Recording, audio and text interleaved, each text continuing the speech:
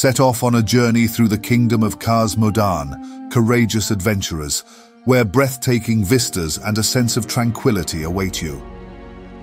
As the Loremaster of this Dwarven realm, I invite you to accompany me through the heart of Loch Modan. Wander the sloping landscapes where nature's embrace shields the hidden wonders of this ageless land waiting to be discovered. For centuries, this scenic area has been the home of the Dwarves, with Ironforge to the west as their capital. The land is rich in minerals and provides an ideal location for mining and smithing, activities that are central to Dwarven culture. Known for their architectural talents, they constructed the Stonewrought Dam, a marvel of engineering that transformed the landscape by creating the expansive lake that now shares the region's name. Following the events of the War of the Three Hammers, the Dwarves of Loch Modan honored their fallen leaders by erecting two great statues. These imposing figures stood guard over the southern pass, now marked by the volcanic scars of Ragnaros, serving as a stern warning to any who might threaten the Dwarven realms. During the Second War, the orcs of the Horde, intent on conquest and destruction, overran this peaceful land. The invasion brought with it chaos, turning the lush grasslands into a battlefield. Despite the overwhelming might of the Horde, the Dwarves of Ironforge stood firm. Their courage and determination were resolute as they defended their home against the invaders. In the end, the Dwarves' efforts bore fruit as they reclaimed their beloved homeland from the clutches of the Horde. The victory, however, came at a great cost. The region was left scarred by the ravages of war. Today, the remnants of this dark period still linger. Broken ballistae and catapults lie submerged in the depths of the lake and scattered across its islands. The Dwarves, ever resilient, have since worked to heal the wounds of war, striving to restore the tranquility that once defined their domain. As guardians of this isolated region, they continue to watch over it, ensuring that the serenity of Loch Modan endures for future generations. So come, explore the Dwarven settlements, marvel at the majestic dam, and unravel the tales of this historic land together. The picturesque region of Loch Modan is cradled within the rugged embrace of the Khaz Modan Mountains, a subcontinent notable for its majestic scenery and deep Dwarven heritage. East of Dun Murrah, this expansive land is renowned for its temperate climate, creating an environment where pine and birch trees gently dot the hillsides. At the heart of Loch Modan lies its most prominent feature, a vast lake, the namesake of the area, its waters held back by a massive dam. Despite its natural beauty, Loch Modan is fraught with dangers, including hostile trogs, kobolds, and the formidable ogres of the Mogrosh stronghold. These threats are a constant challenge to the safety and stability of the region. The trogs, particularly, unearthed from their subterranean abodes due to Dwarven excavations, have infested the mountainous terrain, establishing crude camps and inhabiting the many caves. Loch Modan's strategic importance cannot be overstated. Situated near Ironforge, it serves as both a buffer and a first line of defense against potential invasions from the east. The presence of the various defensive structures throughout the region underscores its significance in the broader geopolitical landscape. The area is well connected to neighboring zones, each with its own unique characteristics and challenges. To the west, it borders Dun Murrah, a snowy terrain accessible by foot through the North and South Gate Pass, or by flight path from the Dwarven town of Thelsamar. The wetlands, with its challenging swamp-like topography, lies to the north, reachable through the Dun Algaz Pass. To the south, the harsh and unforgiving Badlands present a stark contrast to Loch Modan's temperate environment, while the searing gorge to the southwest, accessible through the Valley of Kings, offers a glimpse into a land scorched by volcanic activity. In essence, Loch Modan is a portrayal of the Dwarven spirit, resilient, enduring, and deeply connected to the earth. Its geography and mineral wealth are typical characteristics of environments that attract dwarves, with its elevated terrain rich in natural beauty and resources. The combination of its strategic location, abundant deposits, and challenging environment make Loch Modan a region of significant importance and interest within the greater landscape of Azeroth. A band of new Dwarven adventurers set forth on a journey from the snow-clad peaks of Dun Murrah. Their path leads them eastward, through the Southgate Pass, a fortified passage that connects the high mountains of their Dwarven homeland with the lower elevations of Loch Modan. This well-trodden path, often frequented by those venturing to or from the Dwarven town of Thelsamar, is marked by the vigilant presence of the Southgate outpost. As the explorers traverse the Southgate Pass, they find themselves entering the lush, verdant expanse of a very different Dwarven realm. Tucked away in the southwestern corner of Loch Modan, the Valley of Kings is a sight to behold. Its green meadows and ancient towering statues stand as silent guardians of Dwarven heritage and valor, built by the Wildhammer and Bronzebeard clans to honor their leaders. While the path through the valley also leads to the perilous region of the Searing Gorge, the gate to this volcanic wasteland remains securely locked, guarded by mountaineer Pebblebitty, a staunch defender who requires proof of might and mettle from any who seek passage. Our heroes, young and eager though they are, must heed the wisdom of experience and bide their time. The journey to the Searing Gorge is a tale for another day, a future adventure that awaits when they have honed their skills and gathered their strength. Leaving the solemn beauty of the Valley of Kings behind, our group of Dwarven adventurers continues their journey through the breathtaking landscapes of Loch Modan. Their path, a winding trail marked by the footprints of countless travelers before them, leads them ever eastward toward the beating heart of the region and its primary settlement, Thelsamar. Located on the western banks of the expansive lake, the town is a welcoming sight for the young travelers, and Thelsamar does not fail to greet them with the warm bustle of Dwarven life. As the Fellowship enters the town, the first thing that catches their eye is the Griffin Roost, where the majestic griffins perch, ready to carry riders across the vast stretches of Azeroth. The village, vibrant with artisans, traders, and explorers, is a lively tableau of their rich culture.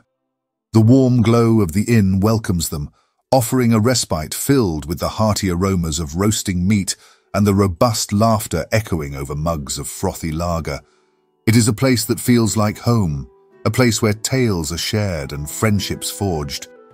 Amidst the comfort and camaraderie, the adventurers find themselves wishing to linger, to savor the joys of Thelsamar's hospitality. The inn's halls, resonating with songs and stories, invite them to stay, to bask in the simple pleasures of good food and good company. Yet, even as they relish these moments, the allure of unexplored paths tugs at their hearts. Nature's call, ever persistent, whispers of mysteries beyond Thelsamar's borders, of lands untouched and horizons unclaimed. With a mix of reluctance and anticipation, the group knows that they must soon leave the warmth of this Dwarven settlement behind. The road awaits, and with it, the promise of new adventures and discoveries. Our band of adventurers strides eastward along the shores of the loch. Not before long, they encounter Miran and Huldar, two dwarves burdened with barrels of blast powder and a broken wagon. The dwarves explain how their shipment for the Iron Band's excavation site was attacked by dark iron ambushes. Sensing their struggle and aware of the dangers that lurk within these lands, the group offers their aid in escorting the explosive goods to the archaeological location. Prospector Ironband, overseeing the site, expresses his gratitude for the safe arrival of the shipment. The blast powder, critical for their excavation efforts, also serves as a defense against the recently excavated trogs. In the shadowed crevices of this impressive dig site, whispers of a formidable presence have started to circulate among the Dwarven archaeologists. The rumors speak of a mighty Trog chieftain who roams the area, the leader of the Stonesplinter tribe. A realization dawns on the explorers. Beneath their feet lies more than just artifacts. There lurks a hidden world, teeming with threats unknown and terrors untold. In their fervor to dig up the mysteries of the deep, The dwarves have disturbed a force of the time of the Titan, awakening age-old guardians of the earth and entities whose slumber was meant to be eternal. The group departs, leaving Ironband to his ambitions, his focus unbroken, as he mumbles to himself, seemingly indifferent to the potential consequences of his tireless diggings. As the adventurers traverse the landscape, they find themselves drawn towards the Farstrider Lodge, a cottage of night elven design tucked away in the region's southeastern woods. The lodge, renowned as a sanctuary for hunters, emerges as a welcoming sight amidst their arduous journey. With its rustic charm and the promise of a brief respite, it beckons them to pause and replenish their spirits. Marek Ironheart, a seasoned hunter known to all at the lodge, greets them with a friendly smile and tales of the wild. He presents the hunters among them with a challenge that sparks their excitement, a timed hunt for the local boars and buzzards, both favorites among the accommodation's regulars. The group decides to partake in these quests, venturing into the surrounding forests. The brief interlude at Farstrider, filled with the camaraderie of fellow hunters and the satisfaction of a successful hunt, provides the explorers with a much-needed rest. The lodge remains a warm memory on their journey, a reminder of the simple joys of adventure and the bond between those who brave the wilds. As they prepare to leave, rejuvenated and ready for the road ahead, they carry with them not just the spoils of their quest, but also the memories of a shared experience in the heart of Loch Modan's wilderness. The group of Dwarven adventurers, fresh from the challenges and learnings at the Farstrider Lodge, make their way towards the heart of the region. The loch, with its shimmering surface reflecting the sky above, is surrounded by lush greenery, and in the distance the islands of the lake come into view. The Trogs claim the islands as their own, fiercely guarding their land against intruders. As they approach the loch, the group comes across a peculiar sight: Bingles, Blastenheimer, and his crashed plane. The gnome is looking rather distressed, and his face, usually bright with the thrill of invention and discovery, now carries an unmistakable shade of worry. Bingles, known for his remarkable contraptions and adventurous spirit, recounts a tale of misfortune to the party. He explains how, upon crashing into the shores of the loch, he was attacked by trogs from a nearby island. These brutish creatures, lacking any respect for the finer points of gnomish engineering, made off with his tools and special explosives. These items are crucial for his work, and without them, he laments, his efforts stand little chance of success. Moved by the gnome's troubles, the group decides to help. They agree to retrieve Bingles' stolen supplies: his wrench, screwdriver, hammer, and the Blastenkappa explosives. The locations, scattered around the nearby islands, promise a challenge, but the explorers are undeterred. After scouring the islands and bravely fighting off the thieves to recover all the stolen items, the group, with everything securely in their possession, returns to the gnome. His eyes light up with joy and relief as he sees his beloved equipment. Bingles is more than grateful. He's inspired by the party's selflessness and bravery.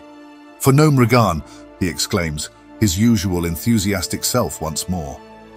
The group, more than happy to have lent their aid, continues their journey through Loch Modan. With the satisfaction of a good deed done, they remain keenly aware that there is still much to explore and discover in this land of hidden adventures. Our travelers set their sights northward, towards the Mogrosh stronghold. The journey leads them through untamed landscapes, brimming with the beauty of Azeroth's wilderness. As the adventurers approach the encampment, the environment transforms into a bleak image of desolation. Dead trees, their branches twisted and bare, stand as witnesses to the clan's devastating presence. Scattered around the stronghold are numerous caves, teeming with Mogrosh ogres, brutes and enforcers, and the air becomes heavy with a foreboding aura. The ogres, under the command of their leader, Choksul, have been coordinating attacks against Thelsamar, the Stonewrought Dam, and various Dwarven excavation sites. This reign of terror has left the townsfolk and local authorities in dire need of brave individuals capable of facing this threat. The party recalls the urgent mandate from Magistrate Bluntnose, Thelsamar's leader, who declared with resolve, Chok-Sul must be stopped, and his head presented as undeniable proof of the ogre's defeat.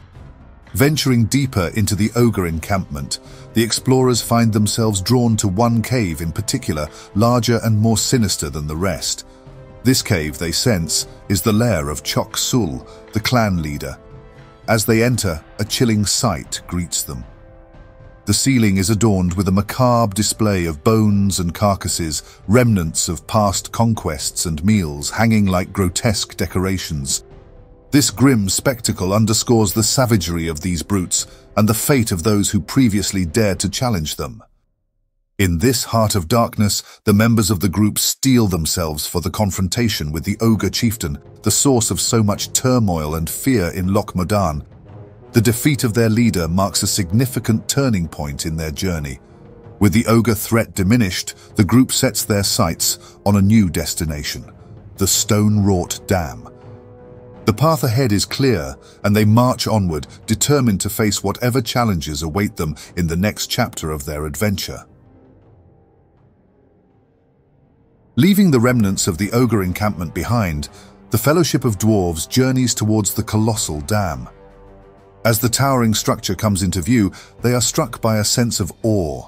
The sheer scale and engineering prowess embodied in the dam's massive walls leave them marveling at the ingenuity of their ancestors.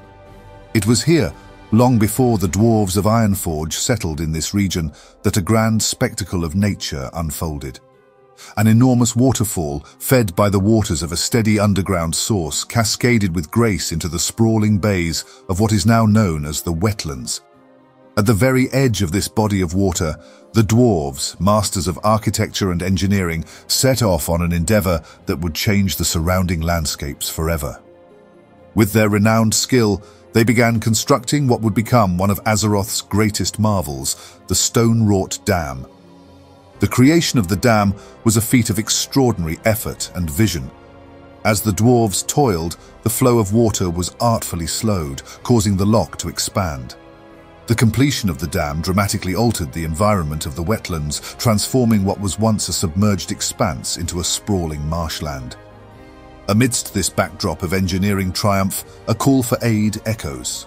Chief Engineer Hindavir, a Dwarven figure of authority and wisdom who is stationed on the dam, seeks the assistance of brave souls. Our group of adventurers, drawn by the allure of the massive structure, find themselves heeding this call. The chief, suspecting something is afoot, sends the explorers to investigate the eastern ramp of the dam. On arrival, they are met with an alarming sight. Dark iron sappers, known for their treachery, guarding a suspicious barrel. As it turns out, the barrel contains a highly explosive powder and is a clear threat to the dam's integrity. Realizing the gravity of their discovery, the party confronts the dark iron culprits, dealing with the threat they pose. Acting swiftly, they skillfully defuse the explosives, neutralizing the immediate danger. Upon the successful completion of their mission, the adventurers receive heartfelt gratitude from Chief Hindavir. His voice resonates throughout the area. The Stonewrought Dam has been saved. 3 cheers for our brave heroes. Their efforts have not only preserved a vital landmark, but also earned them the admiration of the Dwarves of Loch Modan. As our adventure is coming to a close, there remain yet a few places to explore in this land of legend. The Fellowship of Dwarves presses on, leaving the dam behind as they journey toward the Algaz station. This sturdy outpost, perched on the cusp of the mountainous terrain, serves as a gateway to the uncharted swamps of the wetlands that lie beyond. Here, they encounter mountaineer Gringer Stormpike, a figure as rugged as the landscape itself, with a weathered face and eyes that had seen many a winter. His request was straightforward, yet laden with importance. I need a group of stout-hearted folk to venture into the nearby mine and retrieve what's ours. We can't afford to lose them to these invaders. Not far from the outpost lies the Silver Stream Mine, once an abundant source of silver for the Dwarven kingdom. Its veins, rich in these precious ores, sustained the Dwarven craftsmanship of mining for generations. Yet, as with all things, The mine's bountiful days slowly ebbed away, leaving behind hollowed caverns and memories etched in stone. In the wake of the tunnel's decline, the dwarves of the Miners' League, unwilling to abandon such a significant site, transformed it into a storage depot. Crates filled with miners' gear, tools of trade, and perhaps a few forgotten relics of the past lay neatly stacked within the cavernous depths of the mine. But peace was not to last in the storied chambers of Silverstream. The undergrounds fell prey to the tunnel rat kobolds. These aggressive creatures, with their own greed for the mine's resources, scurried through the tunnels, laying their filthy paws on everything they could. The brave dwarves, accepting Stormpike's mission, venture into the depths of the mine. With determination and teamwork, they recover the stolen items, overcoming the kobolds' resistance and ensuring that every piece of gear is accounted for. Upon completing their task, the adventurers make their way back to the station where the mountaineer awaits their return. With pride and satisfaction, they present the reclaimed items to him, fulfilling their promise to restore what had been unjustly taken. Stormpike greets them with a nod of approval, acknowledging their success in safeguarding a vital part of the Dwarven legacy. Recognizing their potential for greater challenges, he turned to them with a gleam of respect in his eyes. Beyond the Algaz Pass lies the wetlands, a marsh teeming with untold dangers and new opportunities. If any group can brave its wilds and uncover its secrets, it's you. His words opened the door to a new chapter of their journey, beckoning them towards the unexplored frontiers that lay just beyond the mountain pass. As the sun sets over the rolling hills of Loch Modan, our band of adventurers prepares to depart from this land of lakes and mountains. Their journey has taken them from the bustling life of Thelsamar to the formidable Stonewrought Dam, leaving them with a profound sense of accomplishment and awe at the marvels of their homeland. Now, as they stand at the brink of new horizons, the call of adventure beckons them onward.